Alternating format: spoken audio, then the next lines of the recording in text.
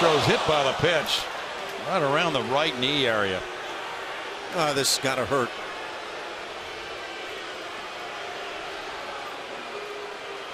Second hit batsman of the year for Jimenez.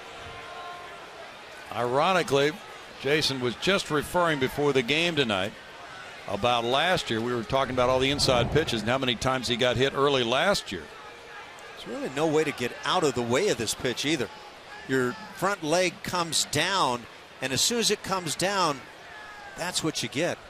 Man. Right leg just collapsed on him. That's the second time he's been hit this year, but last year he had a rash of pitches that drilled him early in the season.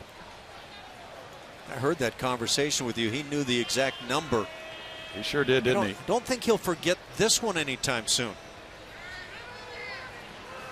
All you can hope is that he's able to get physically down to first base and stay in this ball game. If he can do that, it might be the best way to kind of move that knee around and get all the problems out of there. We were talking before the game about how many times pitchers move him off the plate with the first pitch in an at-bat, but they haven't been coming inside that far. That one getting away from Jimenez. Let's see what this sounds like.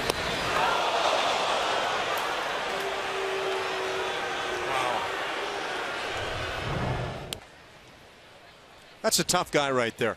And I've seen Jason Castro get hit all over his arms, shoulders, hands, body from behind the plate, and now takes that and then takes off running like this.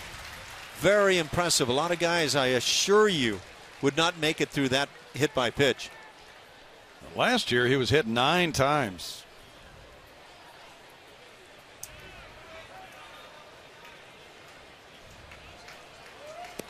Not that anybody in this club wants to go after Craig Biggio's career mark or anything like that. Painful way to get